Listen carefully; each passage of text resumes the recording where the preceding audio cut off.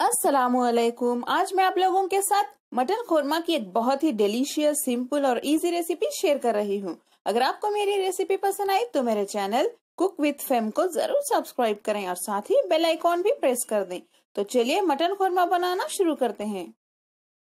अगर आपको डिलीशियस कद्दू का दालचा विद घी तड़का सीखना हो तो मेरे चैनल वेज विद फेम को भी सब्सक्राइब कर लें। मटन कोरमा और दालचा, इन दोनों का कॉम्बिनेशन पुलाव के साथ बहुत ही बेहतरीन होता है।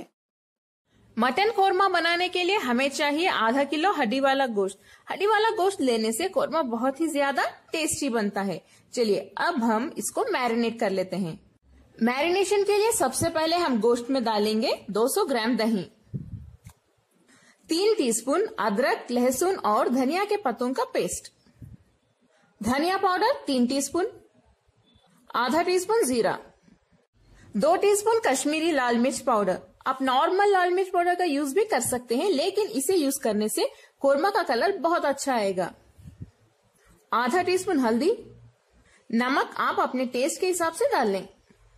इन मसालों को हम मटन के साथ अच्छे से मिक्स कर लेते हैं। गोश्त में मसाले अच्छे से मिक्स हो चुके हैं। हम इसे आधे घंटे के लिए रख देंगे मैरिनेट होने के लिए। आप बाहर भी रख सकते हैं या रेफ्रिजरेटर में भी रख सकते हैं। मटन कोरमा में जो स्पाइसेस हम यूज करेंगे वो भी मैं आपको दिखा देती हूँ।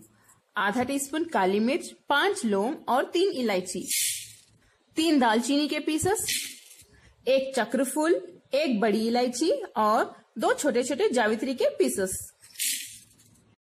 2 बड़े साइज के प्याज को मैंने बारीक काट के, देखिए, इन्हें डीप फ्राई करके रख लिया है। इसे हम थोड़ा सा पीस लेते हैं।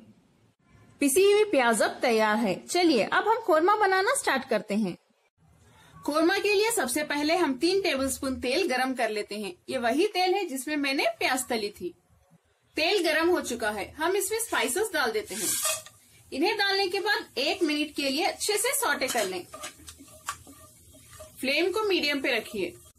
1 मिनट के लिए सौटे करने के बाद मैं इसमें मैरिनेट किया हुआ मटन डाल देती हूँ।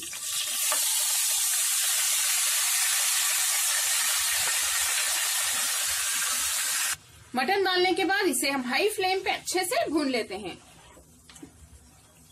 गोश्त को मैंने 5 से 8 मिनट तक हाई फ्लेम पे अच्छे से भून लिया है। इन मसालों की रॉ स्मेल यानी कच्ची बू चली गई। अब हम फ्लेम को लो पे रख देते हैं और लो फ्लेम पे इसे फिर से 10 मिनट के लिए पकाएंगे। इस पे लिड बंद कर देते हैं। 10 मिनट हो चुके हैं। कोरमा हमारा देखिए अच्छे से पक रहा है। तेल भी साइड्स में आ गया है। अब हम इसमें ये पिसी हुई प्याज डाल देते हैं। इसे डालने के बाद इसे भी हम अच्छे से मिक्स कर लेते हैं। इसे मिक्स करने के बाद हाई फ्लेम पे 1 मिनट के लिए अच्छे से भून लें। 1 मिनट के लिए हाई फ्लेम पे भूनने के बाद हम इसमें 1 कप पानी डाल देते हैं। फ्लेम को हाई पे रख के इसे फिर से अच्छे से मिक्स कर लें। आप चाहें तो थोड़ा सा एक्स्ट्रा पानी डाल सकते हैं। जब हमारा कोरमा पकना स्टार्ट हो जाए हम फ्लेम को लो पे रख देते हैं और लो फ्लेम पे गोश्त अच्छे से गलने तक हम इसे ऐसे ही पकाएंगे। आप प्रेशर कुकर का भी यूज कर सकते हैं। इस पे लिड बंद कर दें। देखिए मजेदार मटन कोरमा हमारा अब तैयार है। गोश्त भी अच्छे से गल चुका है। प्रेशर कुकर में बस एक 10 से 15 मिनट में हमारा गोश्त अच्छे से गल जाएगा। पैन में थोड़ी ज्यादा देर लगेगी। तेल भी देखिए कितना अच्छे से साइड्स में और हर जगह आ चुका है। बहुत ही ज्यादा टेस्टी लग रहा है हमारा मटन कोरमा।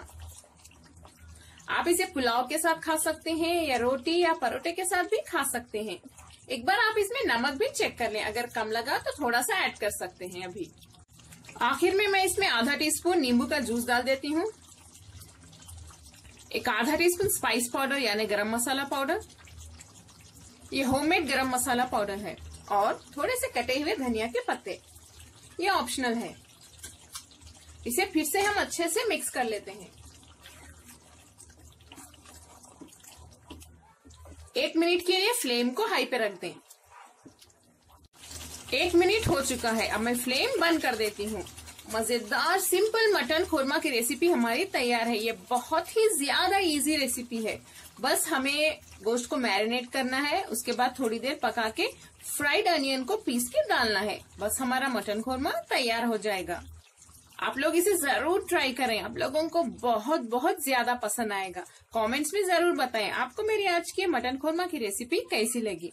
अगर आपको मेरी रेसिपी पसंद आई तो मेरे चैनल को सब्सक्राइब करें और साथ ही बेल आइकॉन भी प्रेस कर दें ताकि मेरे नए वीडियोस के नोटिफिकेशंस आप तक जल्द से जल्द पहुंच सकें। मेरे इस वीडियो को लाइक करें और अपने फैमिली और फ्रेंड्स के साथ शेयर भी करें। अस्सलामु अलैकुम।